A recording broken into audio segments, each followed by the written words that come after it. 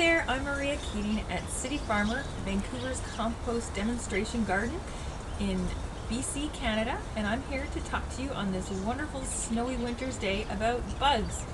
A fairly unlikely scenario for such a winter day, but I think it's really important to think about in your garden leaving a little bit of habitat for bugs to overwinter on, and good bugs to overwinter on, because they're going to be sleepy and very slow in the winter, and we need them to actually wake up in the spring and help defend our plants from pest bugs.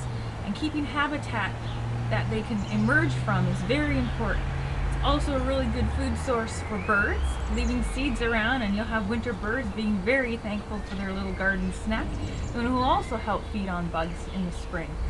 So keeping plants like this kale around, which is also a really good something to snack on in the winter time, is great. Leaving seed heads around, things for birds to snack on, really important. So don't forget about the bugs in the winter, and we'll see you in the spring.